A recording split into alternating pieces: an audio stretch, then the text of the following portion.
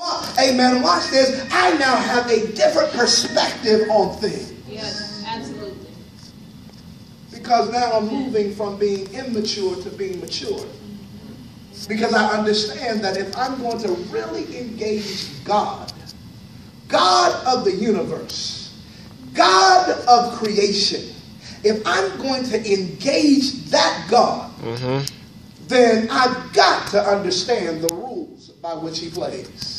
Understand me. We ain't got to understand the rules to engage gods that we call men. We don't need that. But if we're going to engage God who is spirit, this is why, watch this, John 4:23 and 24 says it. It clearly says that if you're going to worship him, you have got to worship him in spirit and in truth. Somebody say those are rules. Those are rules. You can't do it any other way. Am I right or wrong? Right. He says now, if you're going to engage God, if you're going to engage the next wave of God's glory, you have got to do it in spirit and in truth. Somebody say amen. Amen. All right, here we go. I'm going to leave that one out. So we're going to go back and pick up. Now, 1 Samuel, he says, Samuel talked to them. There's some rules. So we need a mind. We need maturity. Acts chapter number 2, I ain't got time to go there. But if you go there, Acts chapter number 2, about Pentecost, we understand that we also need unity. Right. We also need unity. Probably going to pick that up this afternoon. Unity.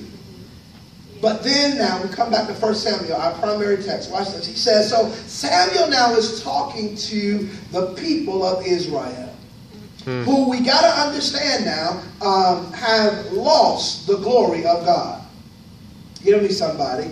And lost the glory of God, because if you begin to go back through, amen, the book of 1 Samuel, you'll see now where, because Eli, the priest, was not on his job, and he was letting his sons, Hophni and Phinehas, do whatever they wanted to do, amen. Now they go to war, and they die. When the servant comes back and tells Eli that his son died, but get this, he don't die, he don't fall out of his chair then. He waits, y'all, and he falls out of his chair when he hears that the ark of the covenant has been taken. What does a city or a region do when the glory of God is gone? My God, that's good. When the glory of God does not sit in a region, help me God, we will still sit in the same places thinking that we're doing something for God and we're not moving anything. Absolutely. And so the